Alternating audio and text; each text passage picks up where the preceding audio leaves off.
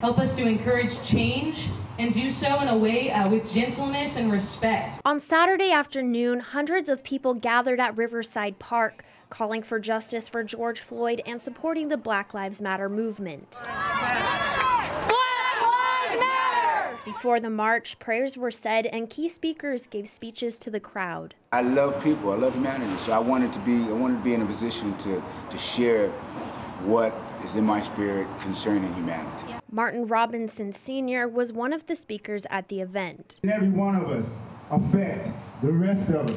Believe that. Robinson Sr. says he believes change is necessary. He's going to have to make some alterations because the generation behind us would not accept it. It's unacceptable to them. He believes that change for the future is coming now because of younger generations using their platforms to discuss the BLM movement.